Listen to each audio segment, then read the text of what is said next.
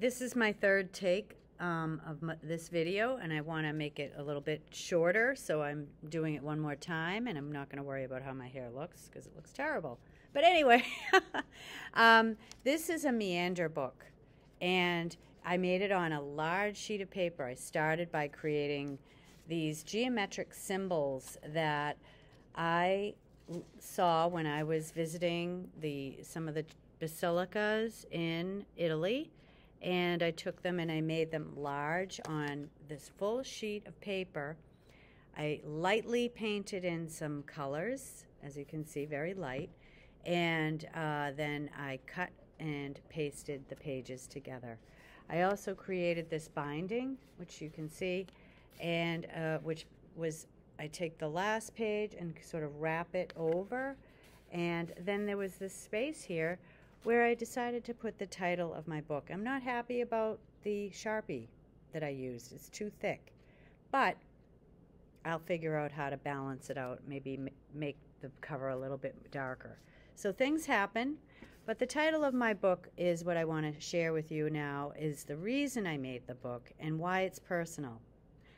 This says Dr. Bob Romano. So Dr. Bob Romano is a man who I was introduced to when I was 19, and he is a therapist. And I would see Bob more frequently back when I was younger because I was having difficulty and needed some help. And now I'm 56, and if you do the math, which I just did, I can't believe this, 37 years I have maintained contact with Bob, and when things came up in my life and I needed to talk to somebody who could be objective and hear me and you know, just help guide me through things that were difficult, like loss, disappointment, all of those things that life will give us, I could always call Bob. And the other day Bob said, I'm going to be retiring. Guess how old he is? 87! I was like, wow. And I was like, good for you. Good for you.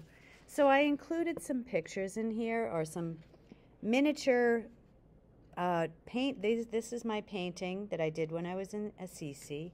And all of these pages have a little painting in them, as you can see. A little painting that I cut and pasted to share with Bob from my trip to Assisi. Why? Because Bob was very encouraging and always told me to do whatever my heart desired, you know, to pursue things and not be afraid. And it's a nice little painting.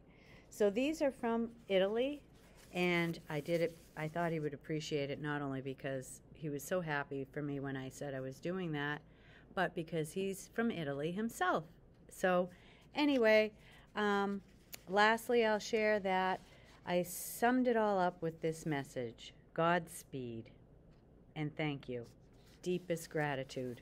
And I want to say that to you as my students, because I've really been impressed with you, and I hope that you will continue your journey and you will stay in touch and you'll never forget what you've learned in art this semester, because you've done an unbelievable, wonderful job.